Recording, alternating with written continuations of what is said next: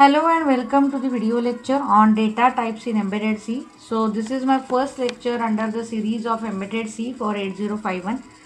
In my earlier videos we have already discussed the various programs and videos based on the 8051 assembly language, but now we are starting a new series of embedded C.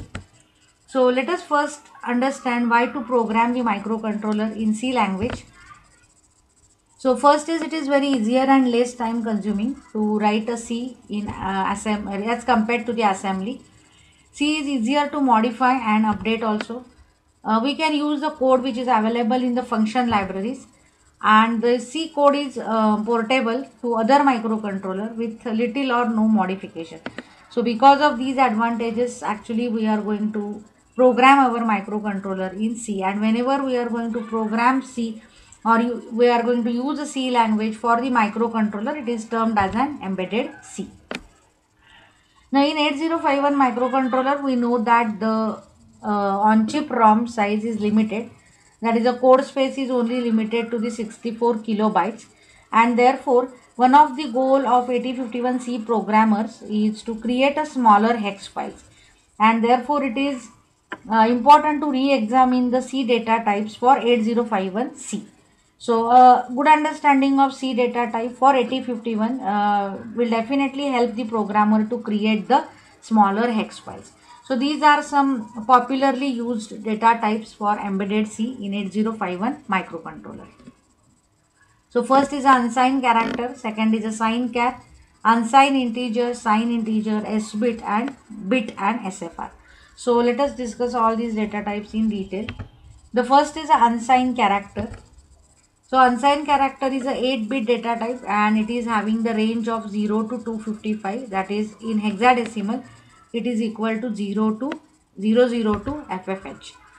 Mostly wide used data type for 8051 for setting the counter value or ASCII character which is in the range of 0 to 255. And the C compiler use the sign char as a default if we do not put the keyword unsigned. That means suppose you want to define or declare any variable as a sign character, then just you can omit the word unsigned and then it will be treated as a sign by the C compilers. The second one is a sign character. The sign character is again a 8-bit data type. So the MSB D7, as it is a sign character, the last bit or the 7th bit is reserved for the sign. So MSB D7 represent the sign, and the magnitude bits are only from D0 to D6, and therefore the range will be from minus 128 to plus 127. Use the unsigned character unless the data needs to be represented as a signed number. So for example, a temperature.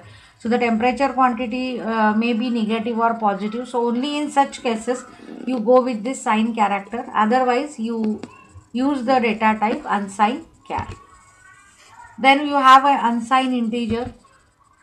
So unsigned integer is a 16-bit data type, and therefore it will take the value in the range 0 to 65535, because 2 raised to 16 will give you 65535, or in hexadecimal it will be 0000 to FFFFH.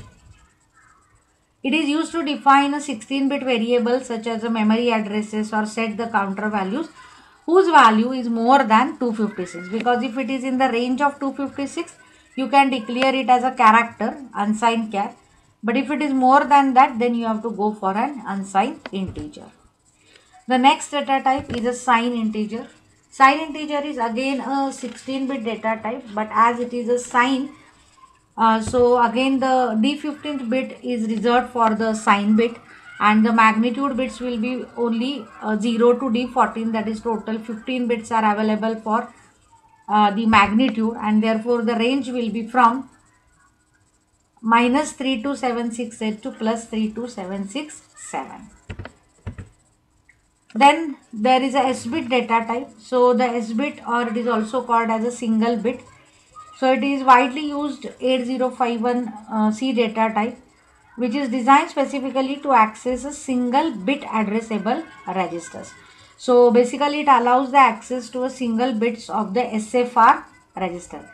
So actually among the SFRs, the widely used and SFRs are nothing but the ports, and the ports are also bit addressable, and therefore normally to declare a single bit of any port we are going to use this S bit uh, data type.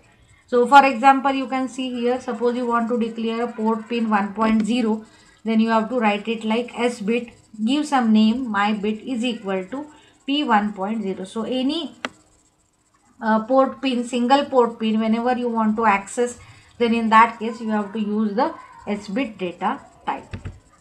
Then comes the bit data type. So the bit data type allows the access to a single bit of bit addressable memory area.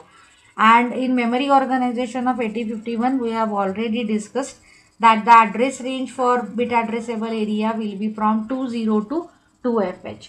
And therefore, this memory area we can address with the help of a data type which is called as a bit data type. And if you want to access the byte size SFR registers, then in that case you have to use the SFR as a data type. Now as we go on writing the different programs, then we'll come across all these data types. So there again I will explain you all these data types in detail. And this is a final chart for all the data types, their size and the data range or usage. So whatever we have discussed, I have just put it in one chart. So just go through it. So this is what all about the data types which are popularly used in embedded C. So if you like my video, then please share the video with your friends and don't forget to subscribe to my channel. Thank you guys. Thank you so much.